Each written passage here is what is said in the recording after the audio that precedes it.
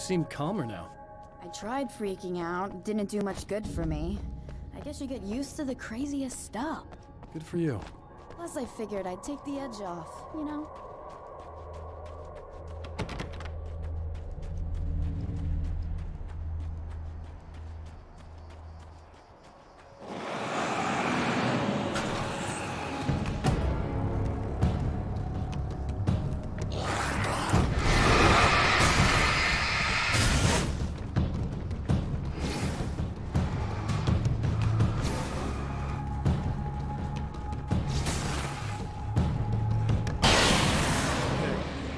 I don't think they can get to the power now.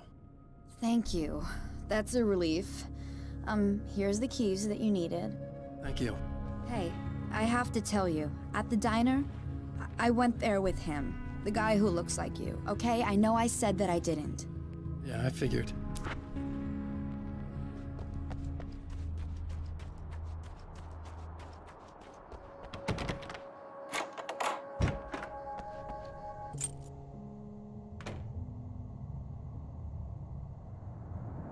The fate of countless individuals hangs in the balance, threatened by the machinations of the Herald of Darkness.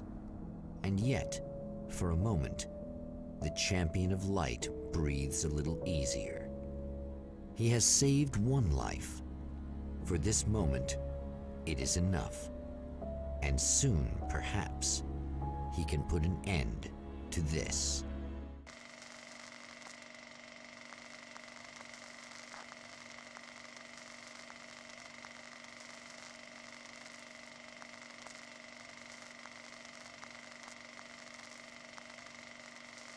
Returning to the observatory for what he hopes is the final time, the man feels anticipation and dread in equal measure.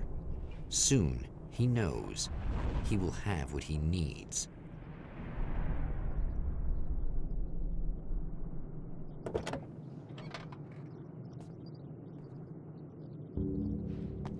Hello, I was expecting you. I've already taken care of the imaging array, but you should still look into securing the primary coolant flow. With some luck, you may be able to light the area before these things even show up.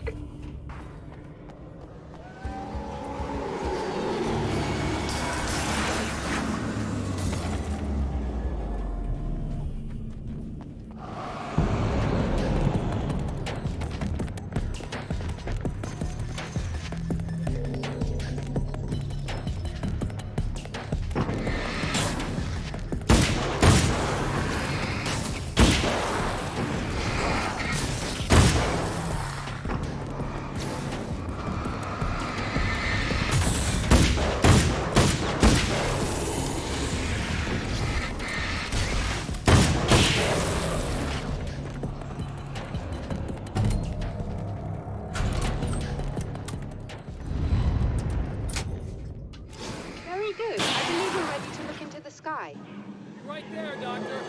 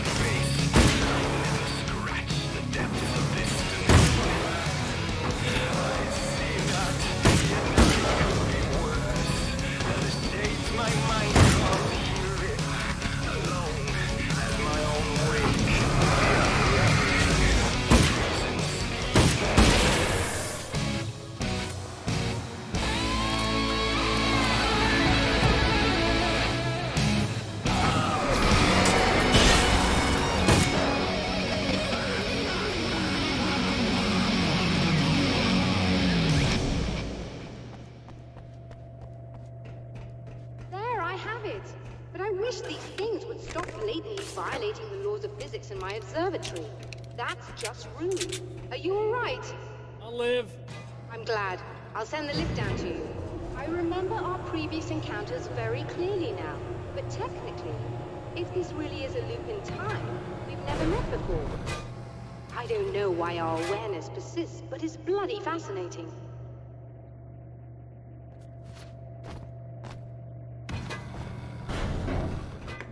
Doctor? You know, I know physicists who would give 15 years of their lives for a chance to experience something like this.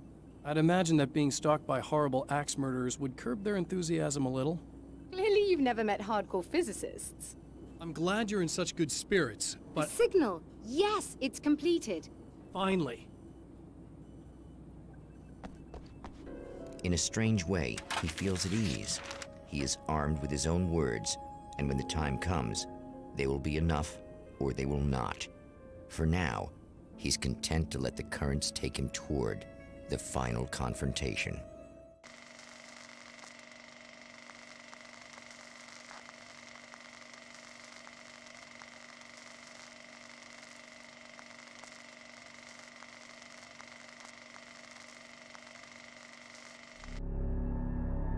Once more, we return to the drive-in. If he's aware of the absurdity of arming oneself with a few sentences and standing against a power that can pierce time itself, he doesn't show it. The man has his share of weaknesses, perhaps more, but cowardice is not among them. Oh, you got yourself a little plan, do you?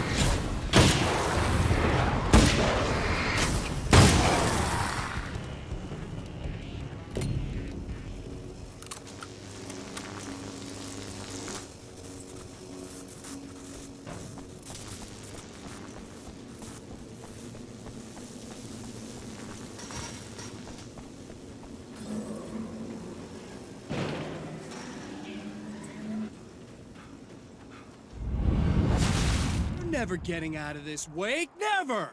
Don't worry, I'll take care of your wife and your life! Really,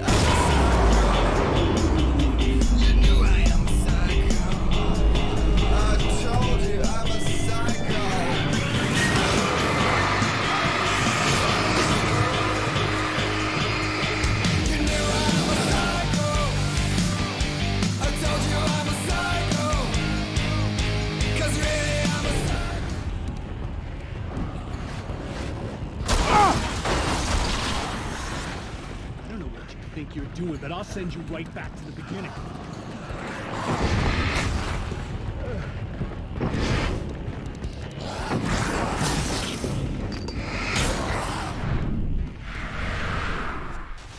What? You think whatever it is you're gonna do is gonna make a difference? This'll end up just like before!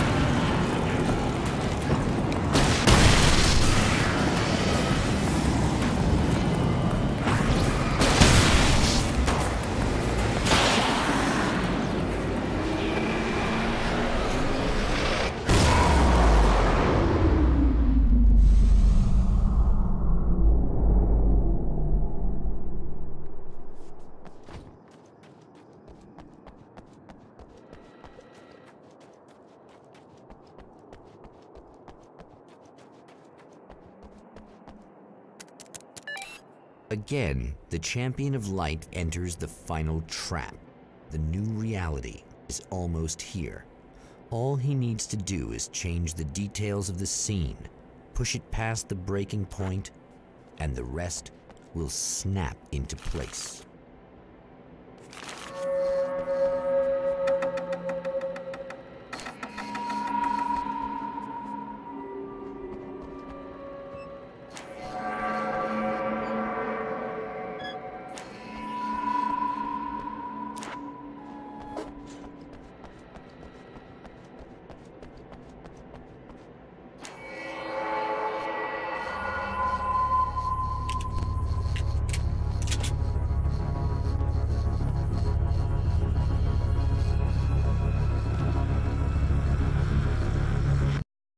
Oh, come on, buddy. Why don't you... What? What is this? No! No!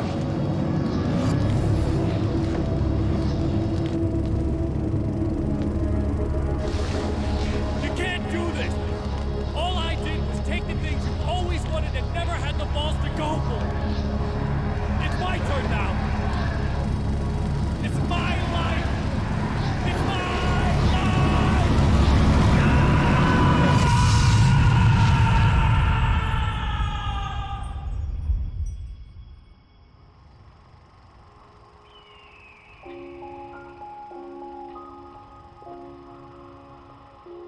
Alan? Is it really you? It's really me. How?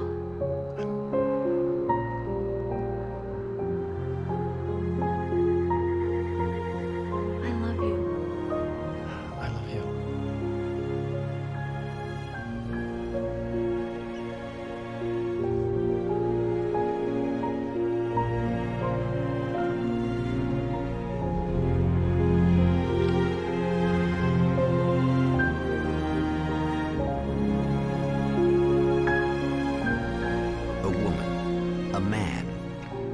Two lovers, held apart for far too long, enveloped in the light of a glorious dawn. They both feel it. He's home at last. Are these actual events, or merely a dream? A memory, or a glimpse of what is to come? One thing is certain. This scene takes place in another time and another place, far, far away from Night Springs.